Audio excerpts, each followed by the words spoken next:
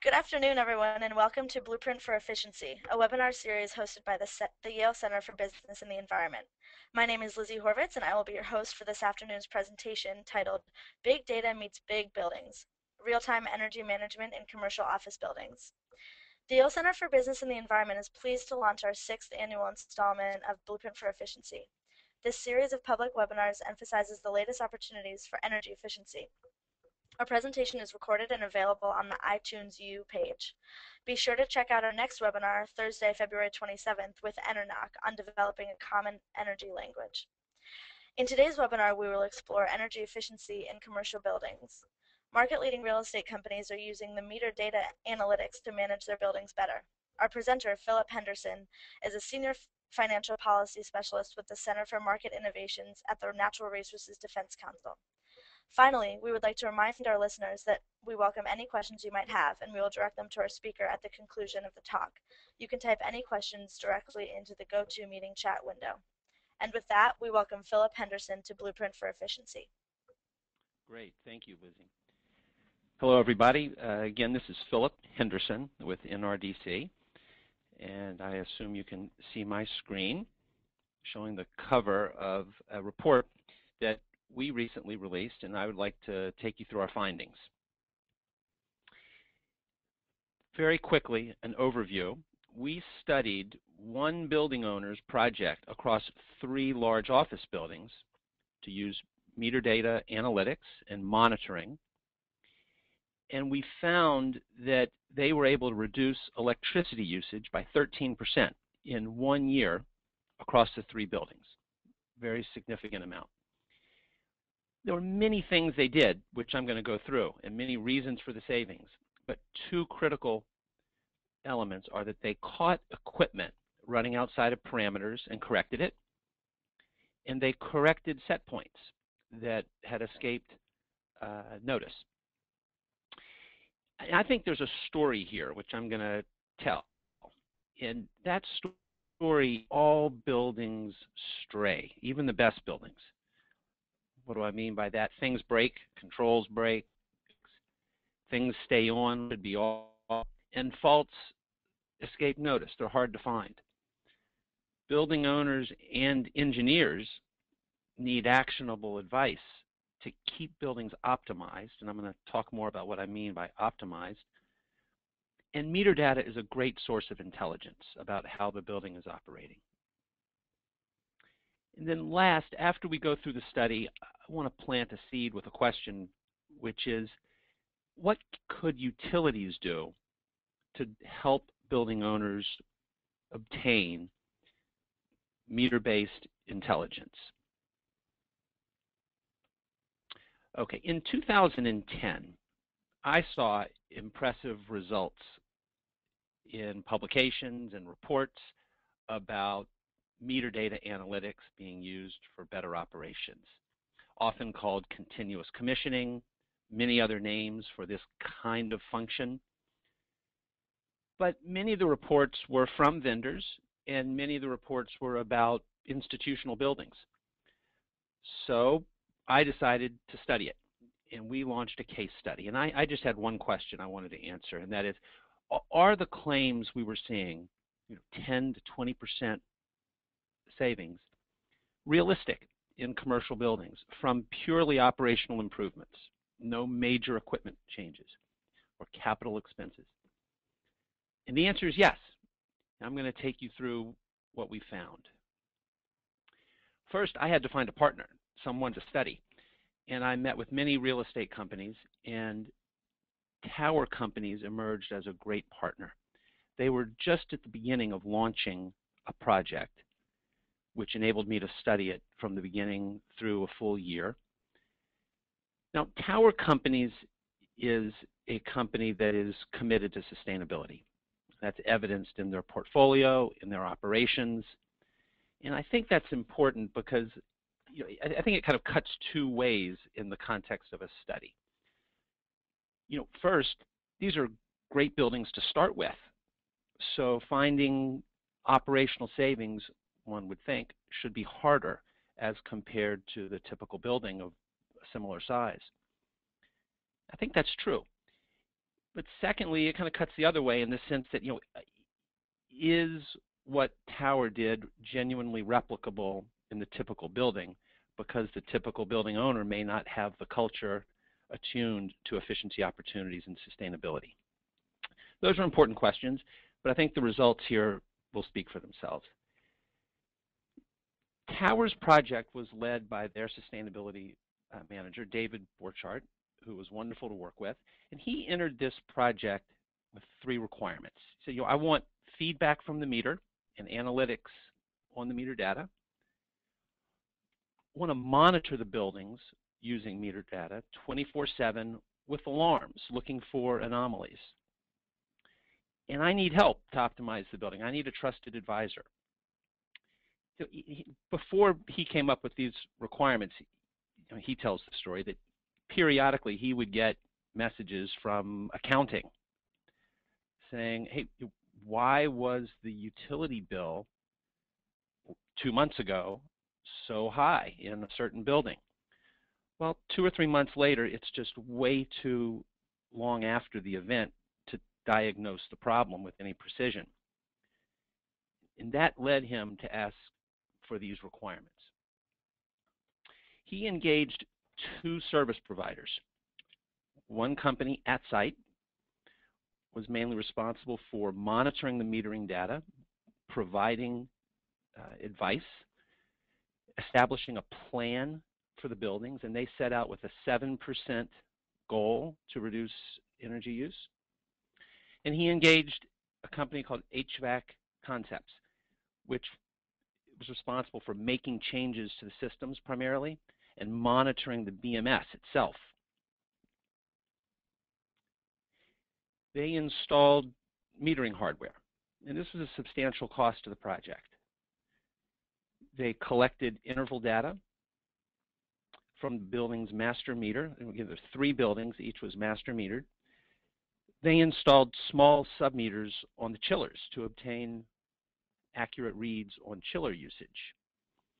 The data could be delivered externally, in real time. I put that in quotes because, it's minutes to many minutes later, but it was every 15-minute data that was delivered during the day to the external vendors' data centers where they could do the analytics and monitor it.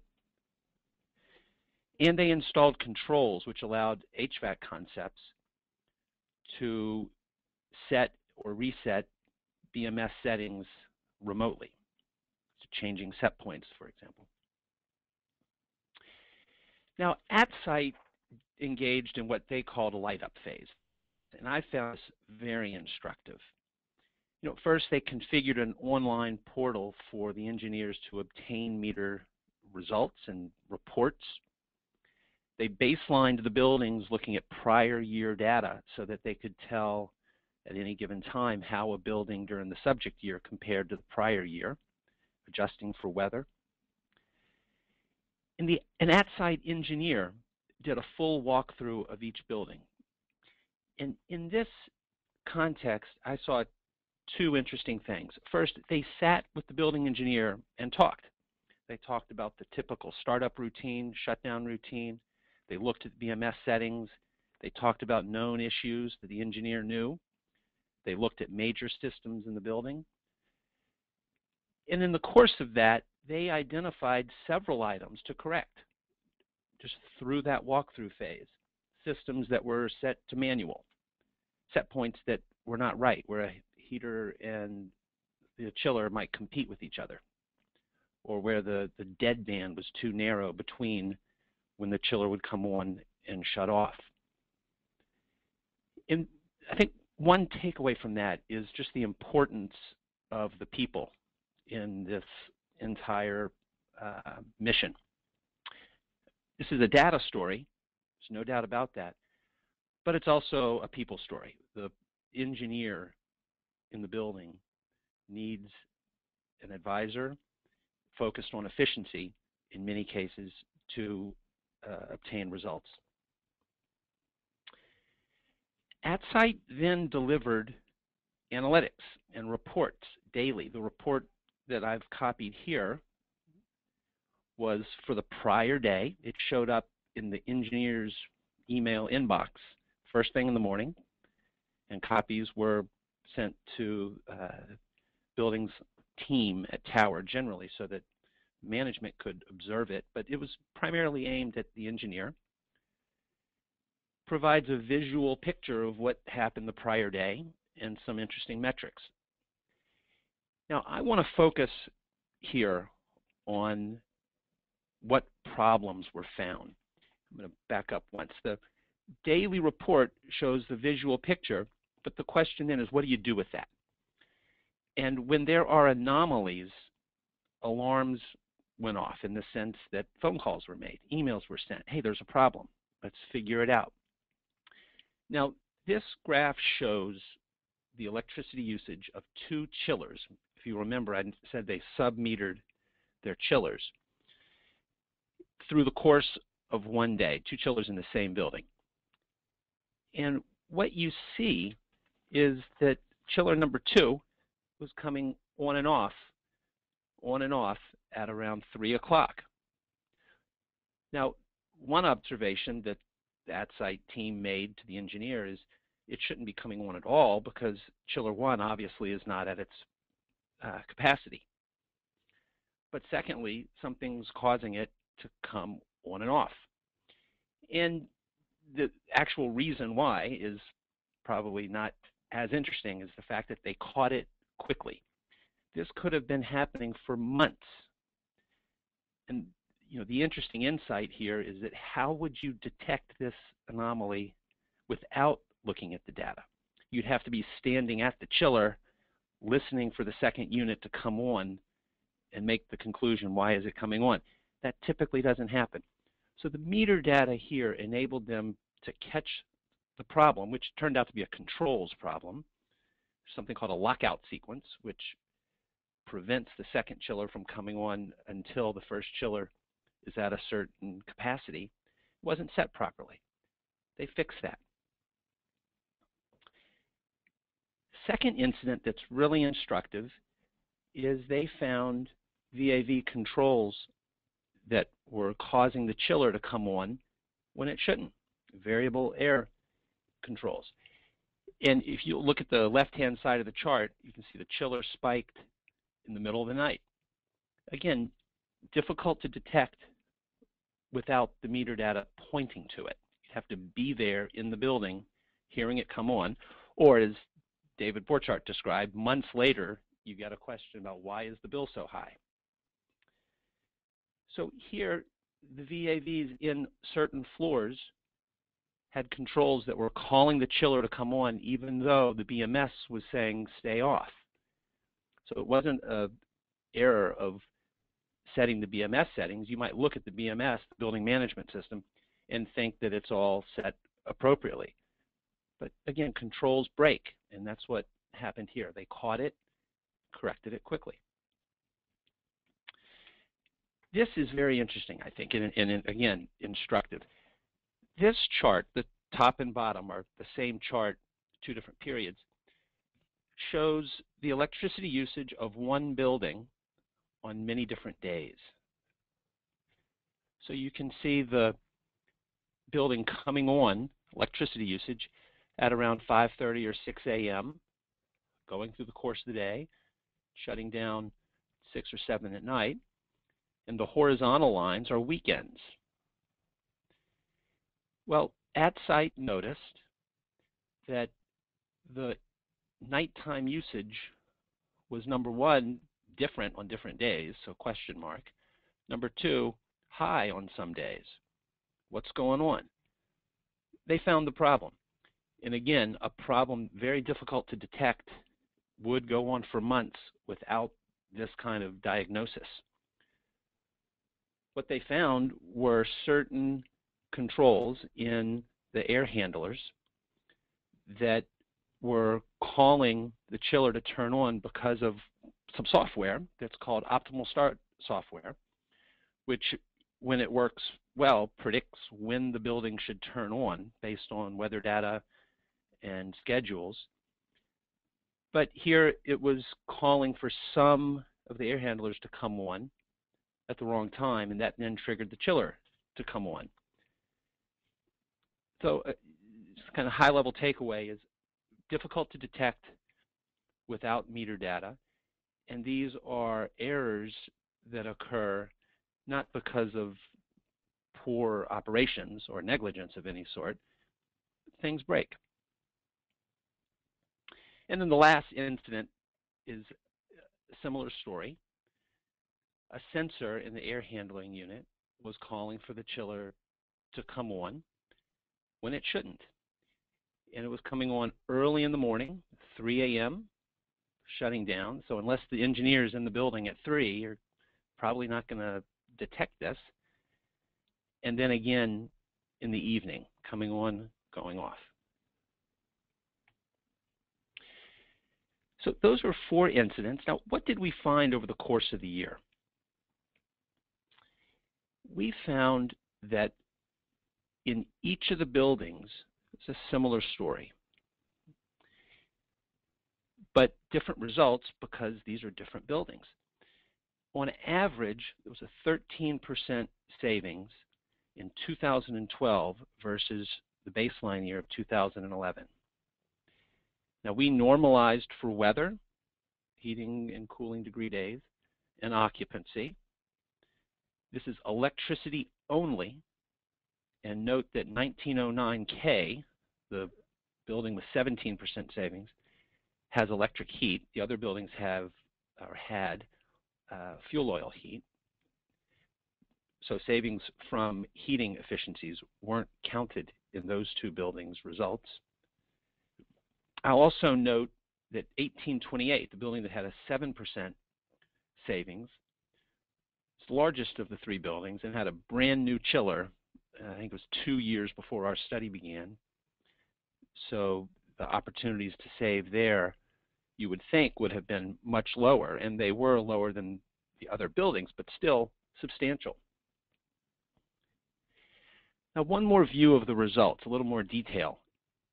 Well, first, look, these are ENERGY STAR buildings to start with,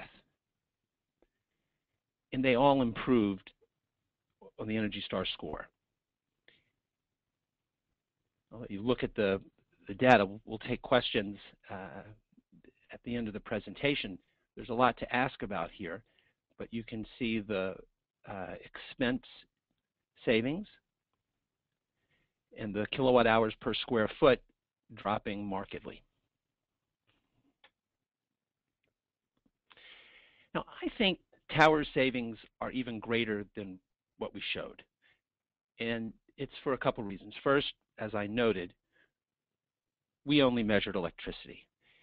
And in talking with Tower and that site recently, after a second year of the project, anecdotally, they say that the results show even greater savings from gas and water, which we didn't think that we should try to measure in our study, focusing on electricity. But the savings from less cooling, less wasted energy in cooling, allowed them to save water from evaporation from the cooling tower, which is a major source of water use in buildings. Very important. Tower believes, and I think everything we've seen so far suggests it's right, that the kinds of corrections made will lead to lower maintenance expenses. Catching the chiller from running when it shouldn't run and cycling on and off, those kinds of things, will add years to the useful life of the equipment. And then most important of all, very hard to measure, but the results probably swamp the energy savings. Tower's confident that better buildings will make for better tenant satisfaction, higher rents, and greater occupancy over time. Now, what explains these savings that we just saw? I think I've mentioned it along the way, but let's crystallize it. Number one, it's catching stray quickly, not weeks or months later, and not focusing on preventing stray, which obviously is an important part of running buildings, but it's going to happen, even in the best buildings. The question is, when are you going to catch it? Do you let it persist, or do you try to catch it quickly?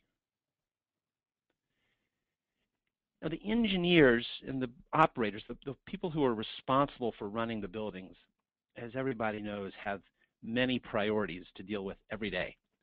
Tenants complain, there are hot spots, there are cold spots, there are problems. Giving the engineers a kind of checklist of what to do, which is one of the functions at site provided in their regular reports and meeting with the engineer, really helped. Check your set points. Assure that there's a dead band. We're coming up on cooling season. Shift these things. And then third, as I mentioned earlier, this is a story about data, but it's a story about people too. The engineers were engaged. They trusted the advisors. They trusted the information. They felt the new information was valuable, and they acted on it.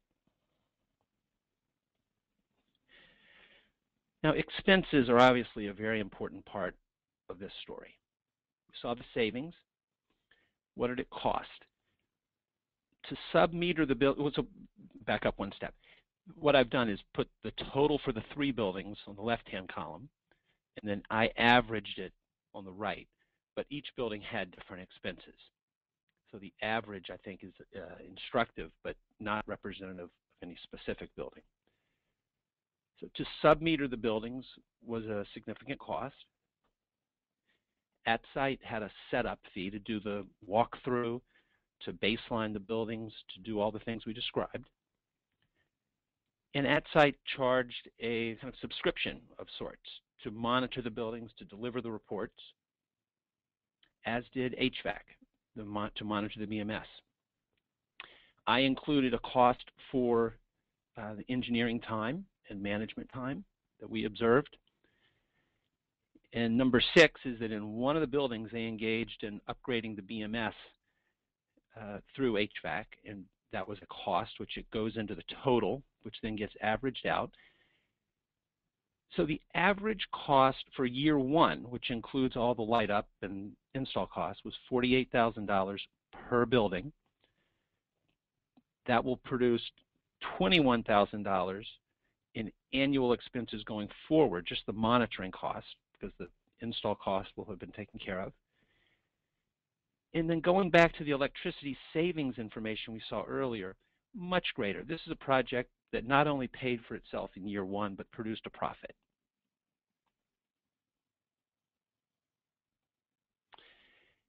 Now, what are the lessons learned that I've concluded? I think there's a lot to take away here, but I focused on number 1. I'm repeating myself for the 3rd time, but it's very important. Stray is inevitable. Meter data can help catch it quickly. The engineers need actionable suggestions. Now, early on, I mentioned in the install, as part of the install cost, at site set up an online dashboard. We didn't see the engineers use that at all. They looked at the reports coming to them. They closely watched the alerts and the alarms and acted on them, but they didn't go to the online site to search or to just see what's happening. As I mentioned, they're busy. They're keeping the buildings running. I don't think necessarily you want them playing around with tools that might not be actionable. The checklist approach was very important, giving the engineers, again, specific things to do that can be adjusted by season. And again, it's a story about data, but it's a story about people and the engineers trusting the experts. Now, one thing that Tower will describe, David Borchardt, the project leader, is that early on in the project, he saw other large leading real estate companies, many of the largest, doing this kind of work in-house, building a team to monitor many buildings. They can't do that. They're not big enough. And most building owners in the country can't do that. And that's the role of the outside experts, to supplement the engineer's capability in the building, to monitor the building and to learn from alarms. Last, Management set goals. The engineers were supported by that. They knew that what they were doing was an important part of their job. They set a goal of 7%, which they basically doubled, and having that management support from our observations made a big difference.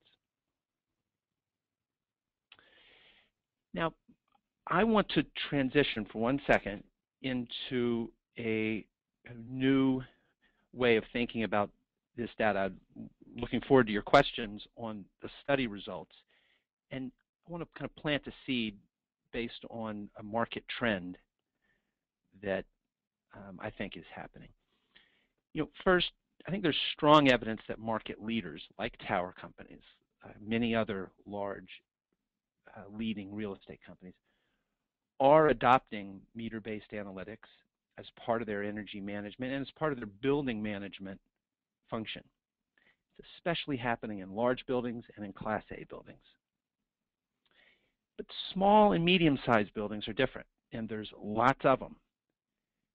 They may not have a full-time engineer. The cost of new metering is probably a deterrent. The savings might be uncertain, and therefore the owner might be unwilling to invest. So the question I would pose is there a role for utilities to then help that class of building owners to obtain just very basic meter intelligence that they can use to run their buildings better? Number one, the utility already has the data. There's no need to install new metering, especially in places where the utility is invested in smart meters. They've got the interval data. Getting it back to the owner the next day or even the next week is soon enough for them to learn from it. It doesn't have to be real time is one of the, I think, lessons here, even though that's the title of our report.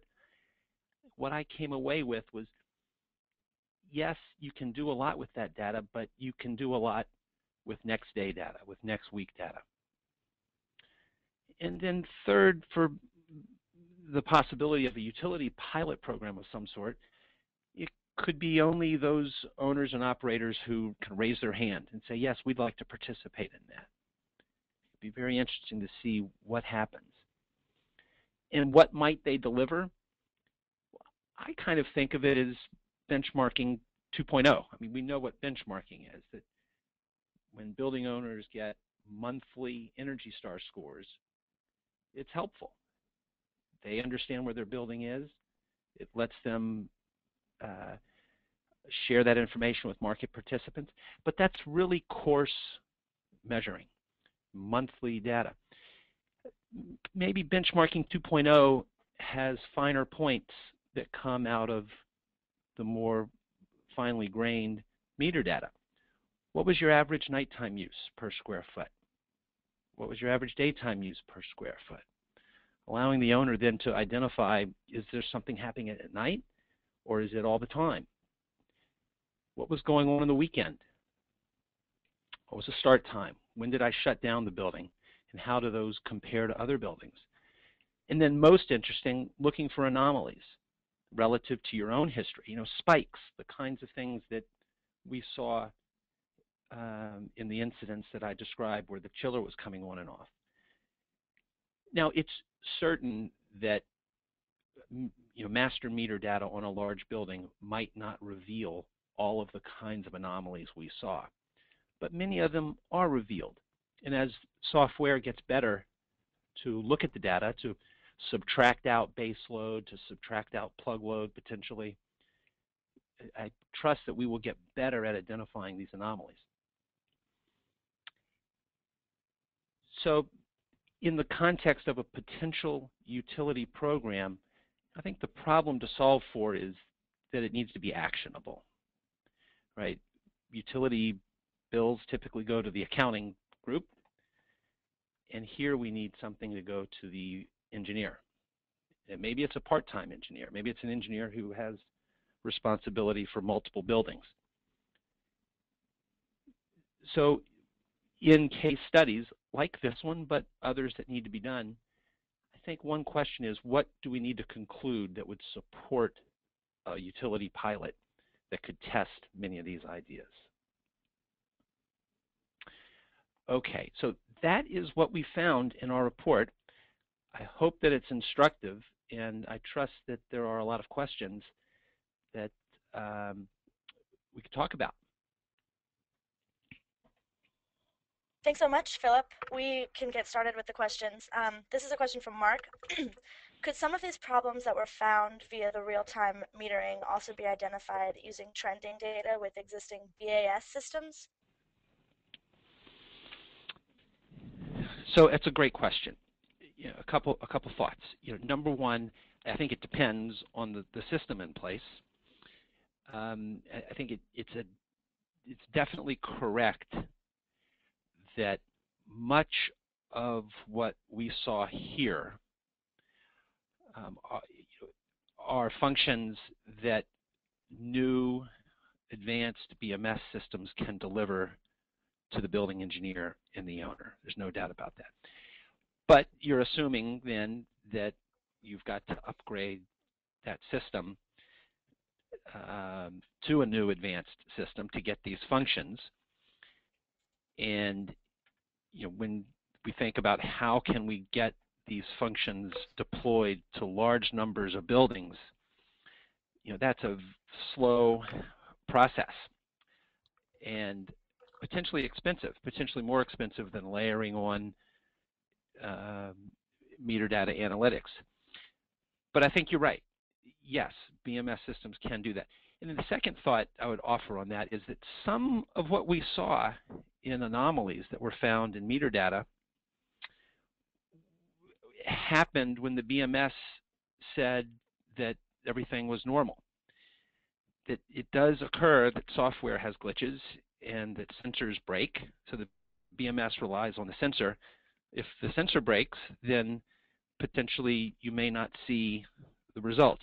Now, I think what your question implied is with trending data, maybe there's another source of the data. It's looking at the meter data as well and squaring up the meter data with what the settings are. So two thoughts on that good question. Great, thank you. This is a question from Scott. What is the definition of a Class A building? Do you consider the buildings in the study to be small, medium, or large buildings? Okay, that's a great question. And it's a question I can't answer. I think most folks, I'm going to go back to the results here, most folks in the industry kind of know Class A when they see it, and there's all sorts of definitions that would be difficult to resolve here. These, I think, everyone would agree were Class A buildings, meaning they compete for top-tier tenants.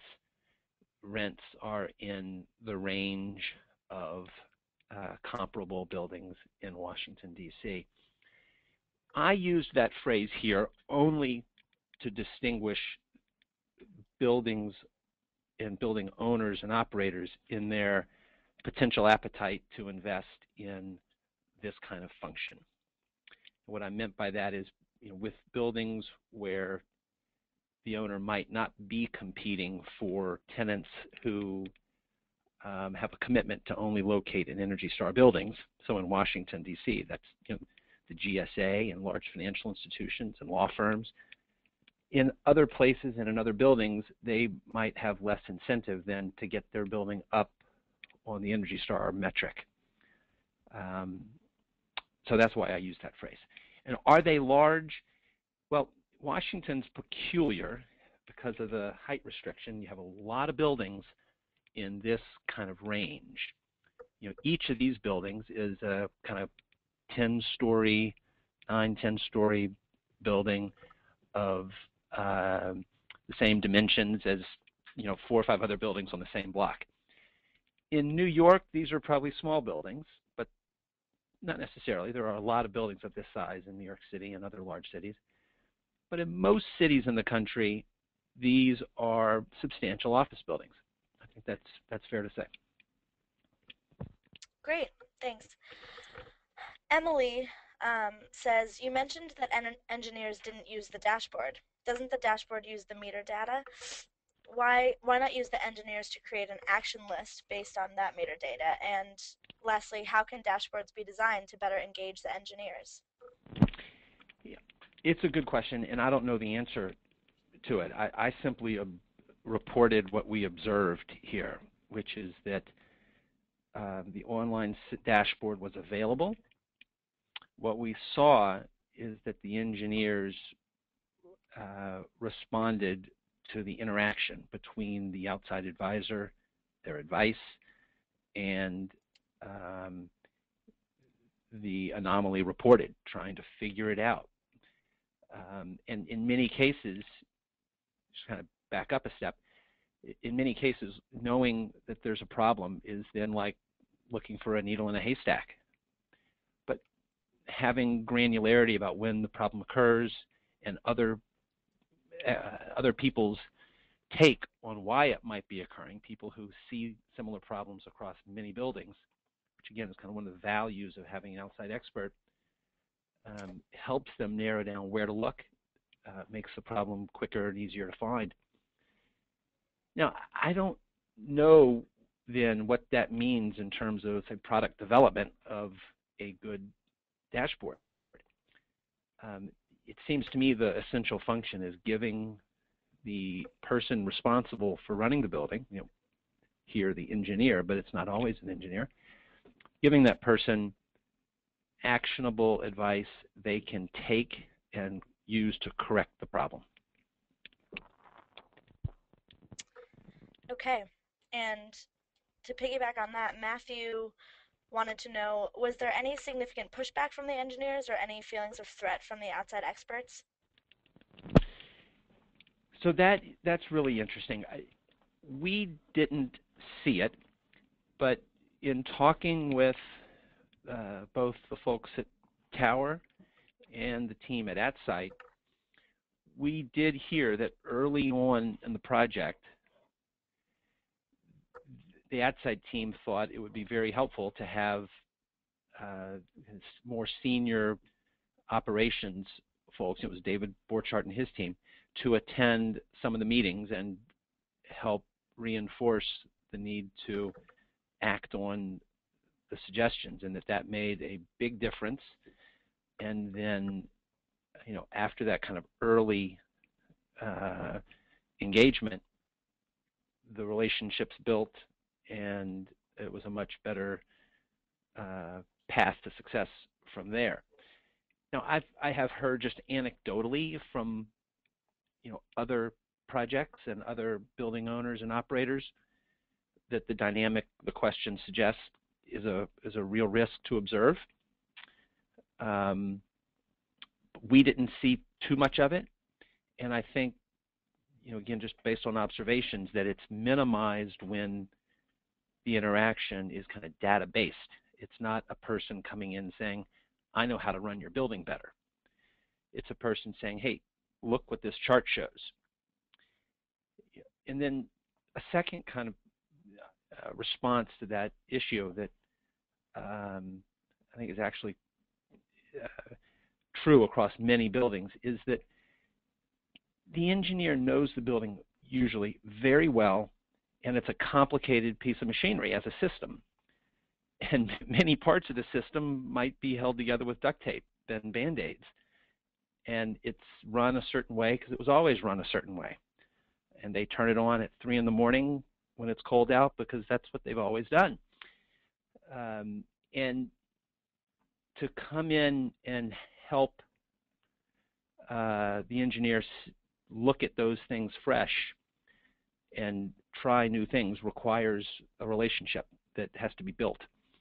And it probably is difficult to simply pop in and provide the engineer with what feels like second-guess outsiders. Right, that's really interesting. Kevin would like to know, is there a cost per kilowatt hour where meter level energy work is not worthwhile? What was the tower's kilowatt hour cost? Okay, great question. So let me look at the next slide, see if it's shown here. Their electricity rate which I think is what the questioner is asking, was in the 13 cents per kilowatt hour ballpark. It's not shown on this chart. In the report, if you'll look at the actual report, which we can provide you a link to, the cost information is provided. But it was around 13 cents a kilowatt hour. And so I think the answer to the question is sure. If an owner were asking the question, what expense will I endure to save a certain amount of electricity, they're going to look at those two numbers, and if rates are very low, then you'd have to save a lot to justify an expense. But I think in most buildings, one of the insights that we need more research on, there's no doubt about it, but the insight is savings in other ways can be very powerful. We definitely need more research. The maintenance expenses, for example, which we pointed to in our report but didn't try to quantify, could potentially be very large. In many markets, increasing your building's efficiency level could help you compete for a bit more tenants. It may help you keep tenants you have longer, which of course is a primary concern for any owner. And with the advent and expansion of benchmarking around the country, where there will be more transparency to building energy use, enabling prospective tenants to have a better sense of what expenses are likely to be,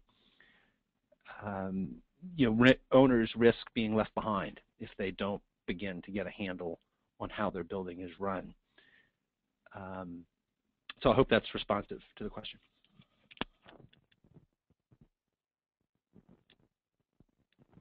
Absolutely, thank you. David would like to know, do the annual recurring monitoring costs of $21,000 per building extend beyond year 2 for tower? If so, can these costs be justified after the initial year 1 and year 2 savings are realized? Will later years produce enough energy savings to justify these monitoring costs? Okay, that's again, all very good questions. This is very important because with the idea that I kind of ended with, that there's a potential for a utility program, understanding costs and benefits becomes very important. So a couple things. Number one, let's just get the numbers again. Yeah, 21.8 is the amount of year 2 kind of subscription is the way I think of it. In year 3, they fully covered the install costs in year 1. A very important point, which I didn't describe, is how does Tower treat both the costs and benefits here in its buildings? And this is going to vary by building owner and by lease structure.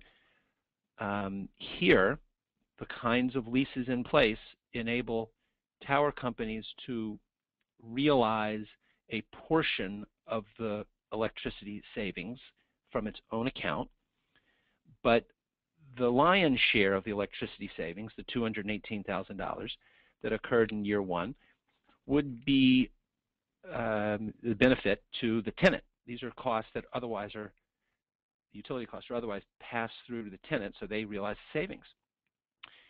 But the same is true for expenses. So the expenses of the project vary in terms of how they're apportioned to tenants. Tower endured and bore the certain costs of installing and getting the systems set up, but were able to pass through to tenants many of the expenses of the service as an operating expense of the building, which makes sense given that they're realizing the benefits as well. So that's important to the question. But then third, where it gets really tricky is how you think of persistence here. And I think it's a mistake to move the baseline each year. And what I mean by that is at the end of the subject year here, where we saw energy use go down. The question is, if you ended this service and this project, would expenses stay there or would they bounce up some? And if that, the answer to that will just depend on the building, depend on the systems in place, depend on the people in place. But if you concur with my observation that a large part of the savings here occurred by catching stray quickly, and that stray will occur in even the best buildings, then I think you have to assume that keeping it in place is preventing that cost that you saw in the prior year, and that if you remove the function, costs are not necessarily going to stay low. But we need much more research on that, and it's an actual answer to that question is something I can't give in terms of data from this study. That's great. Vincent wants to know, how is metering analysis different from a cost analysis? Recent major renovations in the Empire State Building did not use meter data, but rather it was used through cost analysis from accounting and basic equipment analysis. Well, they're different in a couple ways. I mean, I think number one, there was no renovation here. And so if one were engaging in a renovation, the analysis would be different. You'd look at the capital expense, you know, how long it took to implement, what the costs were of implementation, and what your expected savings are going to be, et cetera. This is not that kind of project. In this project, we're looking to catch things going wrong and correct them, not make equipment changes. Now, that's not to say that making equipment changes and renovating the building, you know, is not worthwhile. It certainly may be. And in fact, one of the outcomes of this project, after some number of months, tower companies noticed that the potential savings from switching out a boiler would justify the cost of doing so.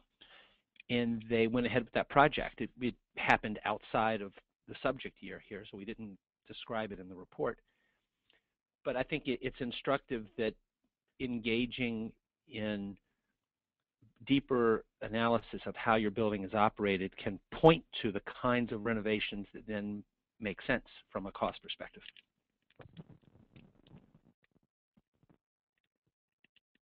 Okay. Peter wants to know, how many man hours were put into the day-to-day monitoring of these buildings by AtSite and HVACC? This would seem to be the biggest cost involved for the vendor or utility. Yeah, the answer is I don't know. I know what they charged. So up on the screen now, you should see the project expenses and AtSite's annual cost per building. In that cost, an earlier question was, is that cost present for year 2 in the 2021-8? Yes, that's the cost of those man hours. We didn't then delve into the vendor's operations to determine how much time they're devoting here. But I will say this, I think the notion of engaging an expert to perform this function makes a lot of sense.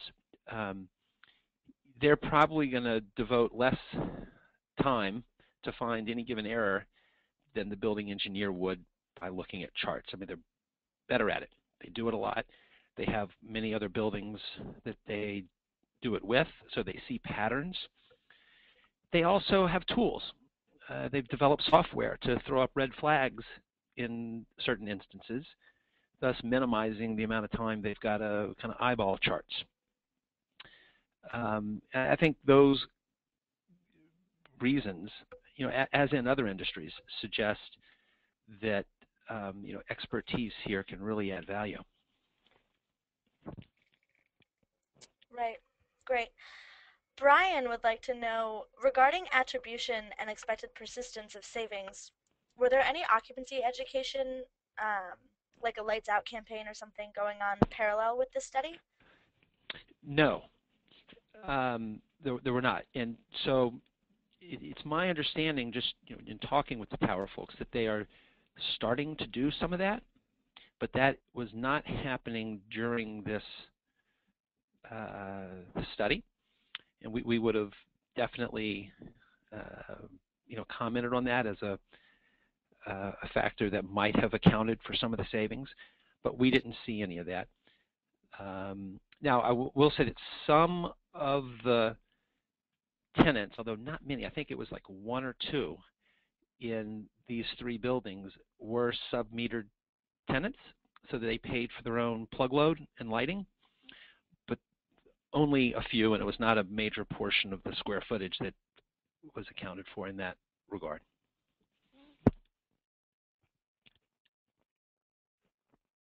Okay, another question from Vincent.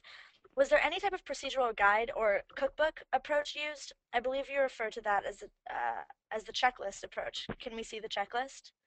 Okay, I don't have it, and know that there's not like a one-pager, but yes, the answer is yes. They developed and gave each engineer what they called a guide, and it went through kinds of seasonal changes that should be contemplated, in advance of the season arriving. So, as you approach cooling season, what do you do? And it's my understanding that they gave then, in addition to the guide, each building engineer a kind of short list of things to watch based on what they saw in that building. So it was customized.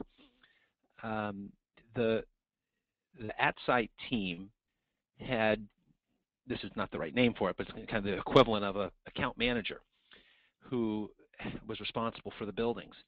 And that person then could,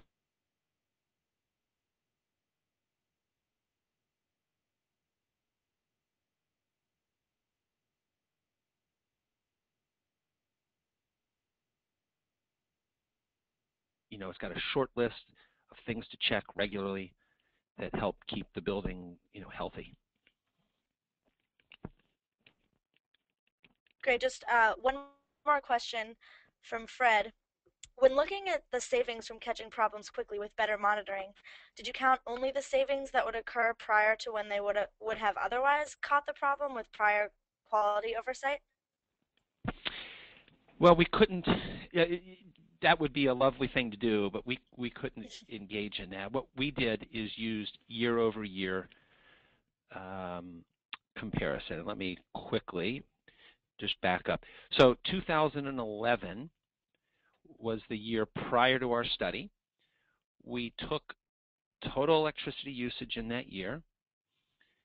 We got heating and cooling degree days, and we got occupancy data, and we quizzed the owners and the engineers about what was happening in the buildings and affirmed there were no extraordinary events that would have dramatically or materially affected usage. We then did the same thing for 2012 and compared the two. It was very simple. We didn't try to do a measure-based assessment of, okay, you caught this problem, how much did you save from that? How long might it have persisted if you didn't catch it? I think that'll be very difficult to do, and it really kind of points to the opportunity here as well, which is that you don't know. You don't know how long that chiller would run, at 2 in the morning if we hadn't caught it. Great. Well, this concludes the talk on energy real-time management in commercial office buildings. We would like to thank Philip very much for joining us this afternoon. If you want to view a recording of the webinar, please visit Blueprint for Efficiency page on iTunes U. And don't forget to tune in next Thursday, February 27th, with NRDC on developing a common energy language. This is Lizzie from the Yale Center for Business and the Environment. Thanks for listening.